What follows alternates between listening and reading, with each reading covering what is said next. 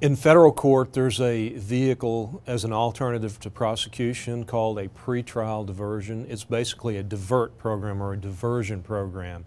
In other words, if the U.S. Attorney's Office agrees with the target or the defendant that they won't prosecute them if they successfully complete a period of what's equivalent to being on probation, payback restitution, things of those nature.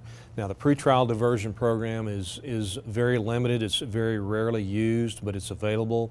It's usually for lower dollar amount crimes where the person could be indicted and they agree that if they pay back restitution, jump through the hoops, report as if they're on probation, then they simply are not going to be prosecuted.